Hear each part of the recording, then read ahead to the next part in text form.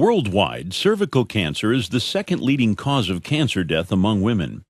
Many women still go undiagnosed due to inadequate screening programs or lack of participation. Cervical cancer can affect young women in their 20s and 30s. Screening methodologies are available to identify women at risk. These methodologies are based on testing for high-risk HPV types. High-risk HPV infection is a necessary cause of cervical cancer and provides a high degree of confidence that women who are negative for high-risk HPV will not go on to develop cervical cancer. However, since approximately 80% of women infected with HPV will spontaneously clear the virus within 2 years, the presence of high-risk HPV alone does not predict the development of cervical cancer. Depending on the population being screened, only 3 to 10% of women infected with high-risk HPV will develop precursors of cervical cancer or SIN2+. New tests are needed to improve the specificity of high-risk HPV screening. In summary, worldwide, cervical cancer is the second leading cause of cancer death among women. High-risk HPV is a necessary cause of cervical cancer. 80% of women will spontaneously clear the high-risk HPV virus within the first 2 years. Only 3 to 10% of women with high-risk HPV will develop precursor cancer lesions. High-risk HPV has a relatively low positive predictive value, but a high negative predictive value. More specific tests are needed. It is important to understand the infection process of the HPV virus. The cervix is the lower end of the uterus that extends into the vagina and becomes infected with HPV. Microabrasions or small tears sometimes occur in the lining of the cervical epithelium. In a normal cervix, HPV spreads through the cytoplasm of nearby cells and up to the epithelium surface. In an abnormal cervix, instead of remaining in the cytoplasm, the virus enters the nucleus and integrates into the genome of the host cell. The HPV cancer-causing genes E6 and E7 are made into messenger RNA and lead to cellular transformation, which results in uncontrolled cell division.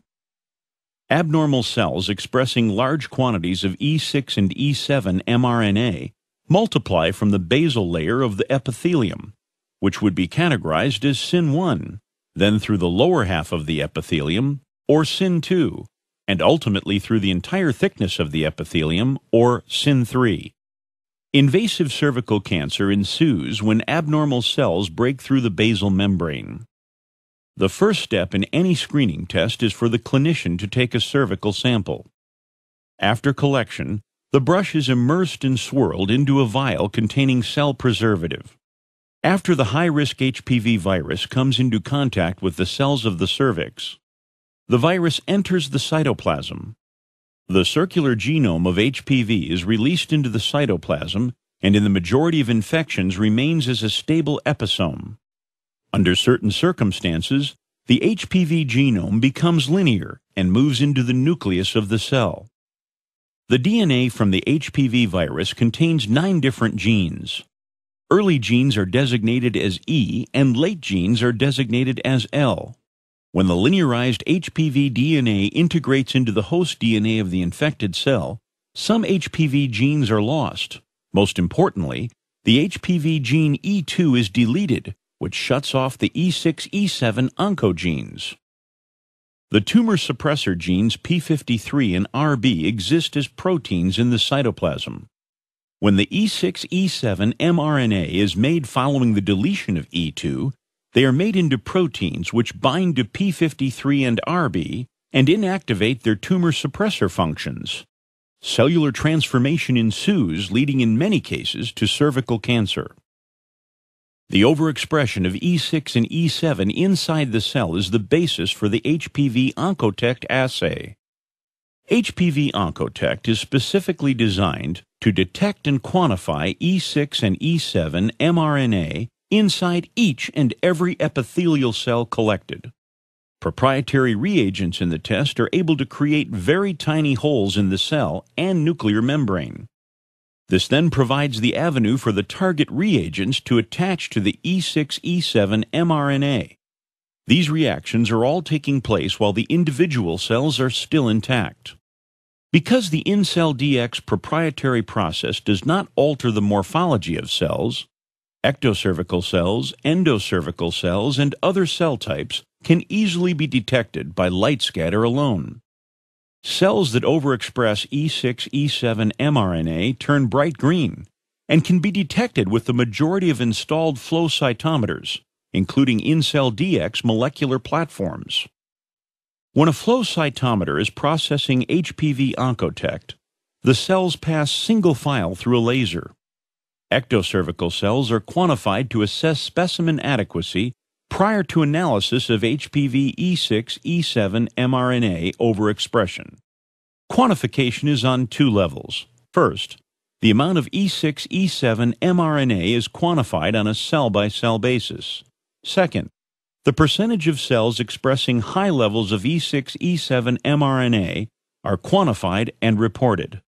The presence and degree of cervical lesions correlates with the quantification of cells expressing high levels of E6/E7 mRNA. The HPV Oncotect patient report provides an assessment of cellular adequacy in addition to whether the degree of E6/E7 mRNA overexpression is high enough to correlate with a treatable, high-grade lesion by biopsy. If the patient does exceed a certain threshold of E6/E7 mRNA overexpression, the result will reflect a positive. Below the threshold, the result is negative. Summary of key points of HPV and HPV Oncotect. The presence and degree of cervical lesions correlates with the quantification of cells expressing high levels of E6/E7 mRNA. The HPV Oncotect E6/E7 mRNA test can be run directly from cervical cells collected in liquid cytology vials. The HPV Oncotect assay is based on a unique detection method that quantifies two important pieces of information: the quantity of E6/E7 mRNA in each cell, the quantity of cells overexpressing E6/E7 mRNA.